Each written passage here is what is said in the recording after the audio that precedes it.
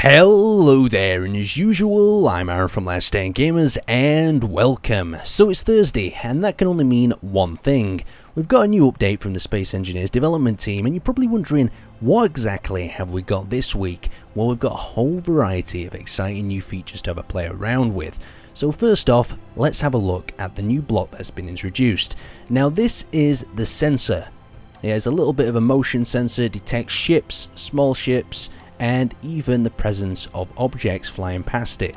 So let's actually have a look in our inventory and look what it looks like.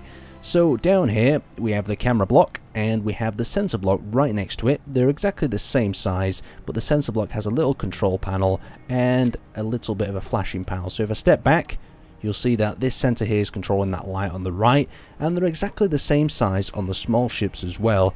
And you can detect it pretty much at any distance you would like. Now they have a certain range up to 50 meters, so up to 50 meters is the range where they detect, and past that then they don't detect anything at all, so you can't really use them to deploy weapons on our ships.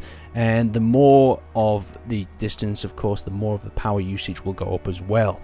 Now that is pretty nice and dandy, but let's head on down to the more features. So we've got detect players, so we can turn that off and it'll no longer detect us. We've also got detect floating objects, so it'll detect an object if we throw an object at it. And we've also got detect small ships, so we can use it for a big hangar door, and detect large ships as well, so we could even build some sort of reversing sensor if we wish to.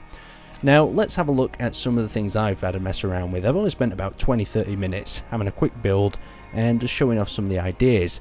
Now first off, you could do something like this, a door. Now a door before you'd have to press a button or even access a control panel, but what I've done here is use the new flashing light block that I'll cover a little bit later on one sensor, and then on the second sensor I've got the doors slowly peeling aside. Now you could even use the same sort of setup on a small ship, so we've got my small ship here, and we've also got this new sort of staircase that we've got built into the back, and we can simply hop in inside and we can get in the cockpit, and you can see the staircase behind us folding up with the sensor there on the back. Just a really nice little feature. We've also got the chairs in the back and a backup emergency button in case something goes wrong, and we can step away from that and that'll all automatically go up due to that sensor block. It's just so much cooler and so much more immersive. Now if we continue on, we can activate a few more of these things. So what I've got here is we've got a standard sensory door, and we've got some warning lights connected to it as well, so as soon as we step in the sensory range you can see it's changed its angle. Now something else that these are quite useful for, you can see it's quite dark in here, and now what I've got up here is an actual sensor that's going to turn these lights on, so it's actually a way of saving a lot of power. So we enter this area, the lights come on. We can also use this to do little doors like this to stop us even having to press anything if you really want to get lazy. And we've just got a simple control center here.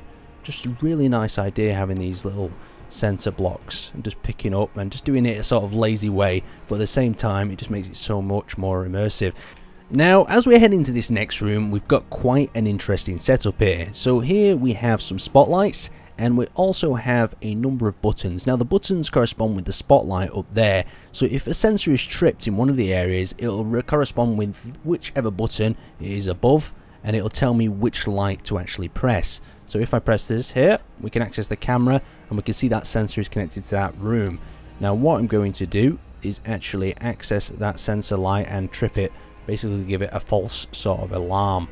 So I'm going to head down here, and we're going to give it quite a basic little trip by setting it on detect large ships, and we can see that that light has actually started to flash. Now this rotates around. I don't know the reason why, I just thought it'd be cool at the time, but you can see it's corresponded with that button, so I would know someone has entered that area due to the sensor setting that off. So it's just an interesting thing you can do with the sensors as well. So let's head back outside. So before we actually head out of this area, we're going to actually have a look at the new settings for the lights. Now these can make quite an exciting variety of different things. You can have warning lights, flashing lights, and you can even have a sort of pulsy light in a room to give a really interesting sort of environment, or even a light to signal for help. Now in this setting we can actually have a look for our light, so we'll scroll all the way down here to light 47, that's the one next to us, and we can see we have the radius, fall off intensity, the standard controls. Now we have blink intervals, so this is the distance or the difference between each blink. So will there be 1 second, 2 seconds, 3 seconds? You can see how it's blinking on the left side there, or will they be really long, slow sort of beeps? And that's quite interesting to have a mess around with. And if we lower that back down, you can see the blinks are quite a lot shorter. Now we also have blink length, how long the light will actually hold the blink for. So if we bring that up to a longer setting, we can actually see that blink is going to be held for a lot longer after it blinks. Now let's hop back into the console and scroll back down to our light, to light 47, and we have the final thing is blink offset.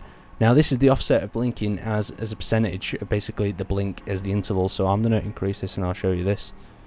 Now this is going to give us a lot more of a hold between the two blinks, so it's going to be off for a lot longer and then it's going to be back on. So it's just a really interesting way, so you can offset it with some different colours, maybe have some red and yellow lights to signal a danger area, just like I've got in this doorway up here. Now as I exit this area, the sensor should shut the lights off behind me. There we go, save some power, and as we enter this door we then have lights warning me that there's going to be a slight sort of change, or maybe even an airlock sort of pressure change, but we are in Space Engineers, that's not quite yet involved. Now we've got the explosive warhead, and as you can see that some green tips have been added. Now this thing can be quite exciting now, so let's hop on here, up into the cockpit, and you can notice we actually have some detonation timer, so this can go all the way up to 1 hour, so you could plant this, hide this in a ship, they could be an hour away from you, or you could be back at your base and it could blow up and you could just pretend that you had nothing to do with it.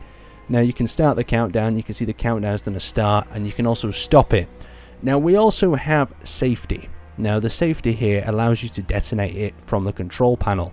So this will allow you to manually detonate it. You can also detonate these with the using of an antenna and being far away and blowing it up. So let's have a basic countdown and see what's going to happen. So we'll set it to 10 seconds, like so, and we'll start the countdown and we'll go away, and you can see that the lights are blinking, warning us that something's going to happen, something's going to blow up. Poor little Henry there, he's not going to stand a chance with that big warhead next to him. But we'll just have to see what's going to happen. So we've got 10 seconds and there it goes. Now Henry's components are all gone, and we've also got the floor blowing out below. The blast door seems to still be intact. Let's have a look. Yeah, blast door's still intact. We could continue and go through there. That's pretty cool. But that is basically everything within the new patch, and there's a whole variety of different things that you can do with it, and I'm just happy to see something like this being introduced. So I'd like to thank you guys for watching, and I'll see you next time.